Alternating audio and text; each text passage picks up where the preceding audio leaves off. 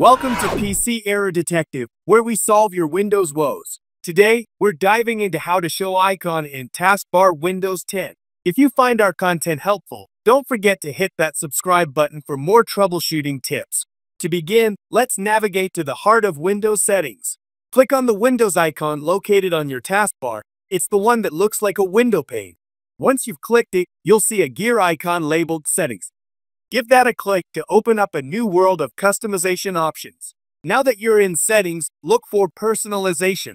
This is where Windows lets you add a personal touch to your computing experience. Click on it to proceed. Within Personalization, you'll find a list of options on the left. We're interested in Taskbar, so go ahead and click on it. Here, you'll discover various settings that control how your taskbar behaves. Scroll down until you see Select which icons appear on the taskbar. This is the control center for which icons you want to be visible at all times in the notification area, which is located at the lower right corner of your taskbar. Finally, you'll see a list of toggles next to each icon. These allow you to turn on or off the icons as you wish. Want to keep your taskbar tidy? Turn them off. Prefer to have quick access to certain features? Turn them on.